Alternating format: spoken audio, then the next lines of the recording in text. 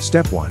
Homepage access. As you land onto the homepage, click the stream you are studying in, for example arts, science, commerce, music, agriculture, law, education, home science, etc. Step 2. Different ways to access the course. Once you click on arts, you will be navigated to the course page. If you are looking for a particular course in arts stream, you can do this in two ways. You can use search box on the top of this page to directly search by course name, for example, mathematical economics, or you can use refine search button on left-hand side top corner. This option will help you to break down your search using different parameters. It helps you to search a particular course belonging to a particular subject, for example.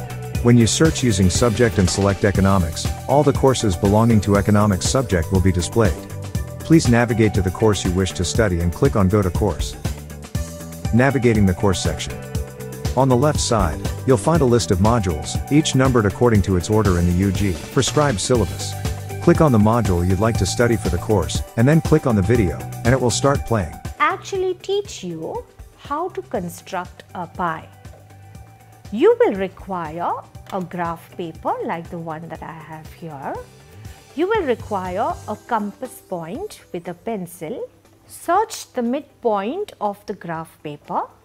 Courses are available in two languages, English and regional language. To begin playing the video in regional language, navigate to the top section of the video where you will find the Konkani tab. Click on it and the video will start playing. So compass घेवपाची गरज आसा कित्याक आमचो circle एकदम perfect circle जावपाची गरज आसा कित्याक त्या सर्कलान आमी एंगल्स और sectors of a circle mark करपाची.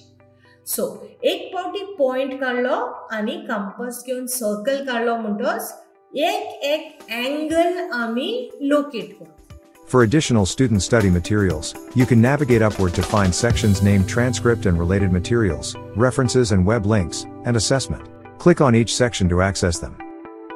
Wishing you a joyful learning experience, students.